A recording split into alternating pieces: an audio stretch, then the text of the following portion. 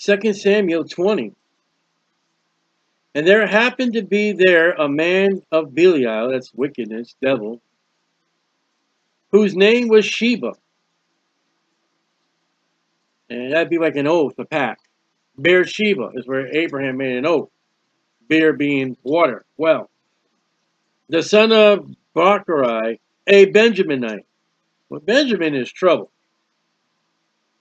And here's the Benjaminite. Shimei was a Benjaminite. Saul was a Benjaminite. And he blew a trumpet.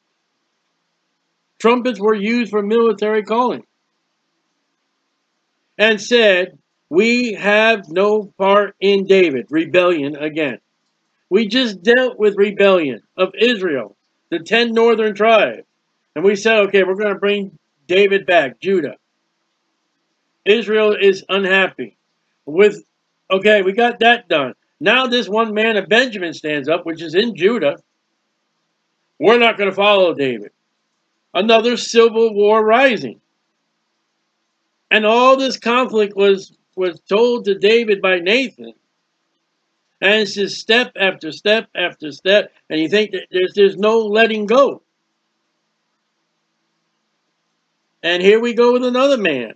We have no part in David. Now what is he saying? He said Judah, chapter 19. Well, you know, this is our family. This is our clan, Judah. Benjamin steps up. Well, we're not of Judah. We're not even of Israel. We have nothing to do with him. Our mother's Rachel. Judah was a Leah. And it's this constant battle of the tribes and 4 mothers. And you saw this fight with Rachel and Leah, struggling to have these children. And here are the children picking up what their mothers, and Laban their father, their grandfather. Neither have we an inheritance in the son of Jesse. That's a roundabout lie. Because Jerusalem is in Benjamin. Though Judah will occupy and overtake Simeon and Benjamin. And when you think of Jerusalem, you think, hey, the king, you think Judah, you think Jesus Christ of the tribe of Judah, and yet that land, according to Joshua, is in Benjamin. So this guy's speaking lies. Every man to his tents, O Israel. There's that O Israel from chapter 19. So he's going to get Benjamin angry with David, and he's going to continue the anger of Israel, a civil war, a mutiny. So every man of Israel went up from after David and followed Sheba, the son of Barak. So David has another issue on his hands. He has another uprising. Excuse me, my throat. Even today preaching. Absalom. Sheba, son of Barak, Israel. Shimei. But the men of Judah clave, that means stuck to, glued together. Clave is a word spoken in the Bible as a husband and wife. Be no separation. So Judah is going to step with David as though they were married. David's not getting any hard time from Judah. Unto their king, from Jordan even to Jerusalem. So that kind of trip back to Jerusalem was okay. Judah. Israel's angry. Now the tribes of Benjamin are angry. And David came to his house at Jerusalem. He's finally home. Back in the kingdom. And he took the 10 women, his concubines. Chapter 15, verse 16. When he left them. Chapter 15, verse 16. In chapter 15, verse 16 of Samuel. And the king went forth. He's leaving. He's on the run. All the household after him. And the king left 10 women, which were concubines, to keep the house. We spoke about that before. They're actual wives. So, I don't know why he does this, but he takes off. Absalom's going to take over. And he leaves these 10 women. And yet Nathan tells David, you did this with Bathsheba secretly. Absalom's going to do it before the sun, and he does. He will sleep with these 10 women right out in the open. I don't know if David realized when he left these women, they're going to be the prophecy. So back in chapter 20, 10 women, his concubines, whom he had left to keep the house. Housekeepers. Part. And put them in ward. Put them in the housing. And fed them. He took care of them. But went not in unto him. No marriage bed relations with him. So they were shut up in the ward unto the day of their death. Now watch this. Living in widowhood. David hadn't died. He shuts them up. And they're just as much as being widows to David. After what Absalom had done. Now we run to another problem. Problem after problem after. Life is good, not for David.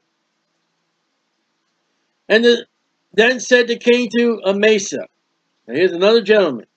2 Samuel 17:25. And we got to see who Amasa is. We're going to look at 2 verses. Amasa.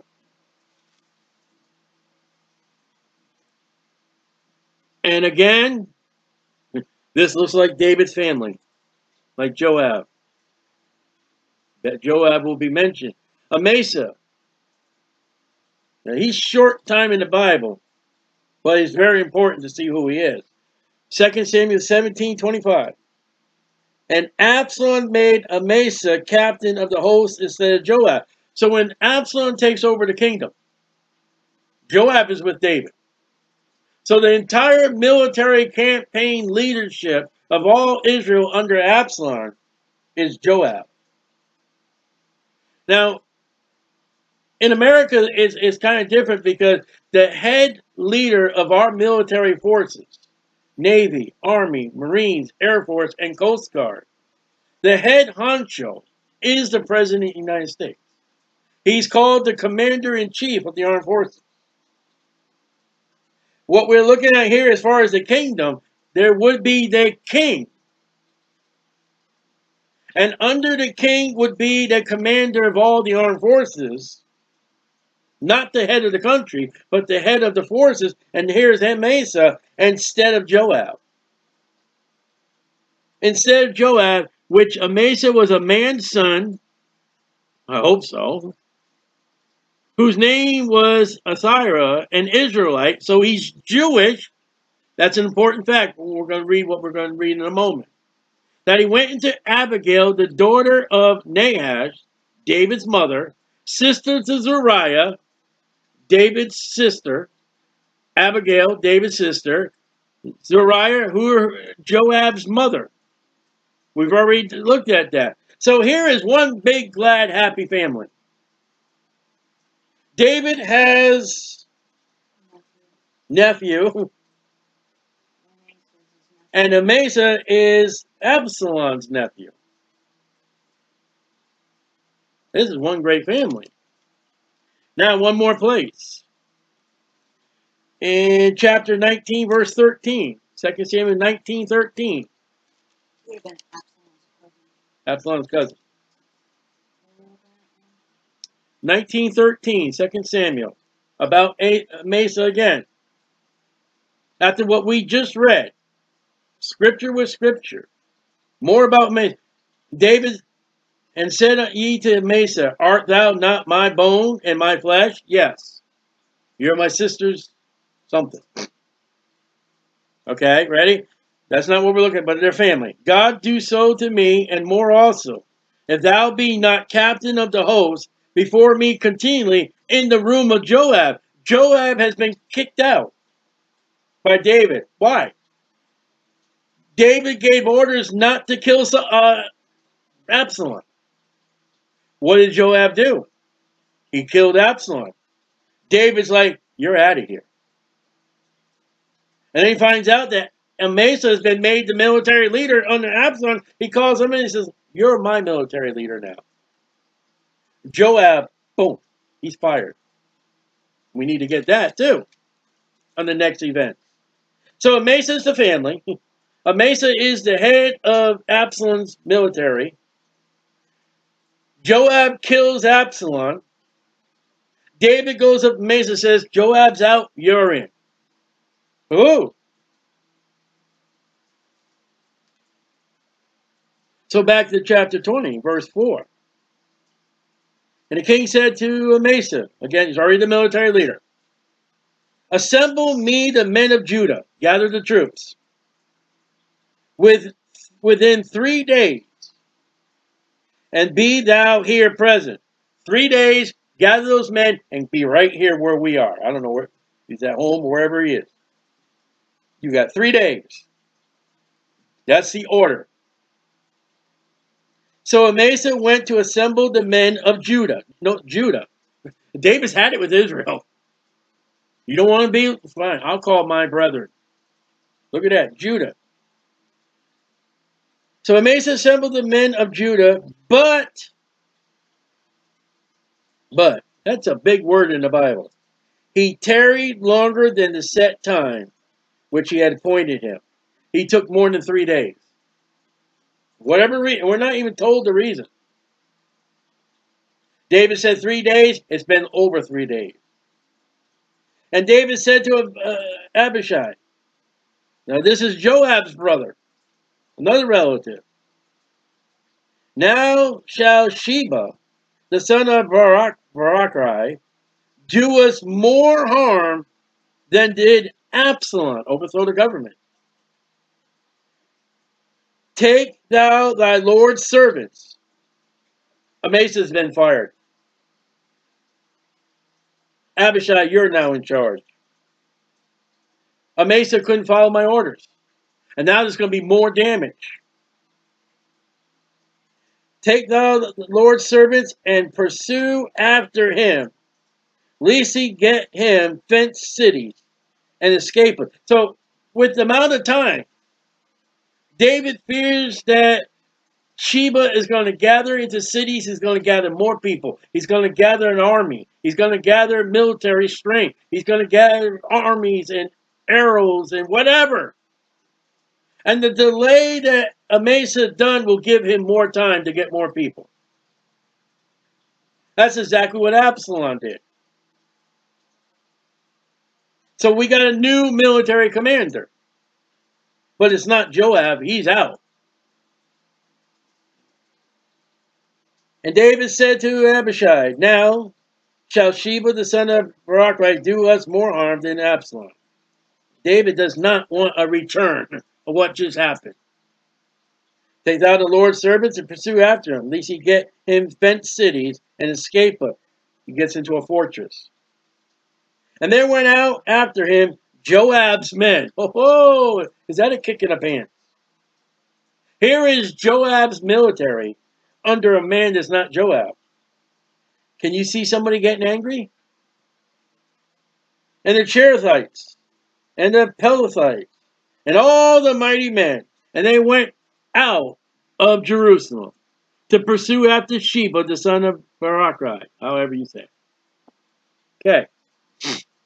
When they were at the great stone, which is in Gibeon, it's funny, when you look at the land of Israel, there are places, you know, you think of Mount Rushmore, you think of Plymouth Rock, you think about all these, there are rocks and stones in Jerusalem too. Here's this rock. It's got a name. And it would be a stone unlike any other stone that, it's that one, that great stone. It's got to be a big rock, which is in Gibeon. Amasa went before them. Oh, okay, here he is. And Joab's garment that he had on was girdled unto him. Is Amasa wearing Joab's garment? Oh, we talking about Joab. And upon it a girdle with a sword fastened upon his loins in the sheath. That's what the sword goes in, the pocket thereof. And as he went forth, it fell out. So he's walking along, and the sword completely falls out. And Joab said to Amasa, art thou in health, my brother? They're the same family. That's important. You got cousins, whatever, talking to each other. Are thou in health? And Joab took Amasa by the beard with the right hand to kiss him. But Amasa took no heed to the sword that was in Joab's hand. So verse 8, is it Amasa that doesn't have the sword no more? Or is it Joab and he just picks up the sword that he lost? I don't know. But have we not seen this before? Chapter 3, verse 27. 2 Samuel 3:27.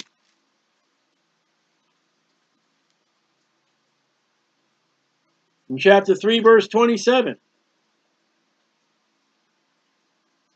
This is nothing new for Joab. And when Abner was returned to Hebron, Joab took him aside in the gate to speak with him quietly, and smote him there under the fifth rib, and he died for the blood of Asahel, his brother. And we learned that's not in wartime, that's murder. We discussed that. Go back to 2 Samuel chapter 3. We studied that in detail. Well, chapter 20, are you in health? Let me give you a good kiss, brotherly kiss, because we're family. And Amasa took no heed to the sword that was in Joab's hand. So he smote him there in the fifth rib. That's the tactic of Joab. And shed out his bowels to the ground. Ripped him open. And struck him not again. He did not need to take the sword back out. One blow was a deadly blow. And he died. Joab has murdered 3 people. I'm trying to think of the first one's name we just looked at. Abner, Absalom, and now he has murdered Amasa. And it's funny how they all begin with the letter A. It's interesting. Something to that. All right, Amasa is in a battle or going to a battle, but it has nothing to do with Joab. Joab's been fired. Joab's men are put under Abishai. Joab comes up, he knows something's going to happen, and he meets at Amasa. Why would he do this, Amasa? Because he lost his job.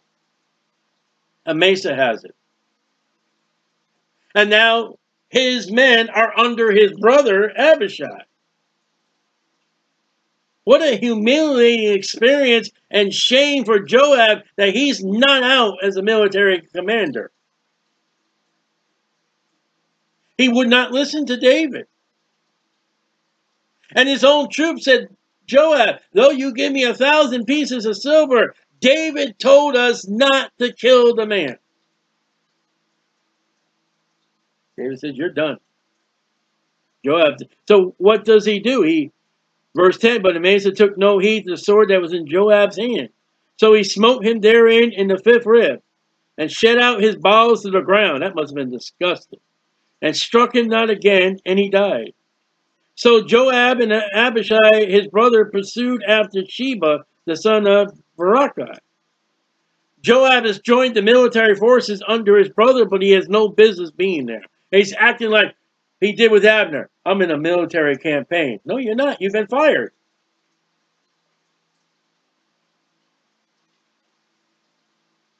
And one of Joab's men stood by him and said, he that favors, that's the only place that word shows up, he that favors Joab, and he that is for David. Notice him that favors Joab and him that is for David. Look how this man has put, there's enmity between Joab and David. You can't do to both of them. Let him go after Joab. You like Joab? Then you go after him. We're going to go with David. And Amasa wallowed. That's the first time that word shows. It's to roll in. It's to flock in. He's having convulsions. And the only other place that wallowed shows up is Mark 9:20. And that's when they come down off the mountain and they got this child. He's got the devil with him and he's foaming. And it says he's wallowed. He's foaming and he's just in his own foam. Convulsion around the ground. Amasa is dead, but his body's still moving. It's disgusting. He wallowed in his blood. Mark chapter 9 was in the foam. In the midst of the highway. He's right in the middle of the highway. And when the men saw that, all the people stood still. He removed Amasa out of the highway into the field, moved him over, and cast a cloth about him. That's where you see they put that cloth over a dead body. It comes out of the Bible. He buried him over, he took a cloth and covered him. When he saw that everyone that came by him stood still. Everyone's they're walking along, they're supposed to go in the military. Oh, there's Amasa dead. Ooh, interesting. Hey, look at that. Look what the body's doing. Yeah, the traffic accident. They're rubbernecking. They're supposed to go in the battle. Here goes one guy. Listen, out of respect, let's move him off. Let's cover him. And Amasa probably had to have a lot of respect of the truth. They're just standing there like, well, what do we do? He's dead. And what we're going to do is we'll stop right there, pick up the military with David afterwards. But Amasa, another one killed by Joab.